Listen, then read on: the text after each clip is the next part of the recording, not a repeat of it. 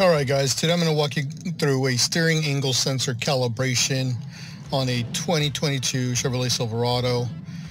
Pretty straightforward procedure. The steering angle sensor reset should only be performed after a wheel alignment's been completed, steering components have been replaced, or it's been on some front-end damage that could have impacted that steering angle sensor.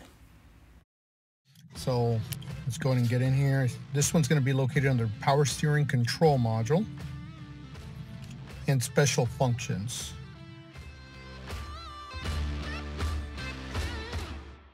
Perform that. Vehicle and park to perform this function. At this point in time, you want to make sure your steering wheel is straight and wheels are pointing straight ahead, and then hit OK. And there's that message. Hit OK.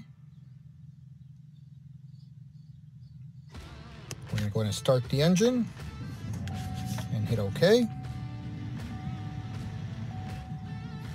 Turn the vehicle off. Open and close the driver door. And we're going to press OK. And procedure complete. It's that simple. There's you guys' quick tip. Thank you.